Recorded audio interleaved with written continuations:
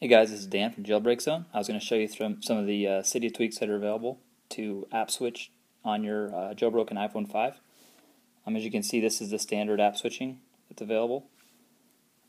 Zephyr is a Cydia tweak that will give you access to this. I have a fifth icon here, that's a spring demise. You can add more icons on your app switcher, as well as on the home screen. I have a fifth one here, and I have a cover flow effect and all that.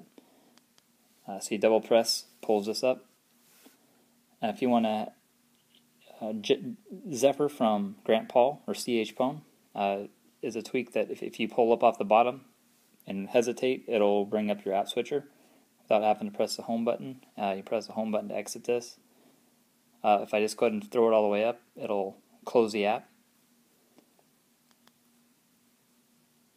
If I want to switch between apps and I know I'm going back and forth between them, I can go to my settings, I can jump to my Twitter, I can go back to my settings, go back to my Twitter, with a swipe off the edge of your screen over onto the screen basically.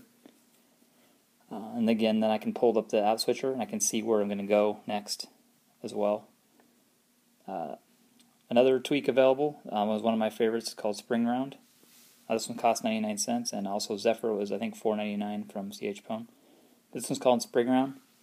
You can set up an activator action, which I have it for the left swipe on my status bar. Basically, it pulls up my springboard. I can scroll through here. I can select whichever one I want to run. And to exit this is also the home button. Makes it go away. So you can set up whatever activator action you want to be able to access your springboard essentially. This one is 99 cents again. Pretty simple little tweak. There's one from Ryan Petrich, which if you're on your home screen and you have lots of pages, I have it set up for a right swipe. It's called Overboard.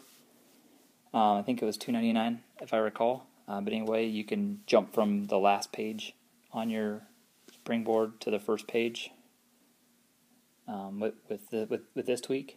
It's also another way of jumping around between the different app switching, I guess. So that's just a quick review of some of the Cydia tweaks that are available. Go ahead and check us out at Twitter on Jailbreak Zone, and be sure to subscribe to our YouTube channel at Jailbreak Zone on YouTube. And you can also drop a comment if you have any other tweaks that you think would be recommended. I think Auxo is coming out. I don't have that one downloaded yet, but it's supposed to have basically the same style, except for you'll have a screenshot and a little smaller icon, which is kind of a nice little UI. So, be sure to subscribe to us on Jailbreak Zone, and thanks.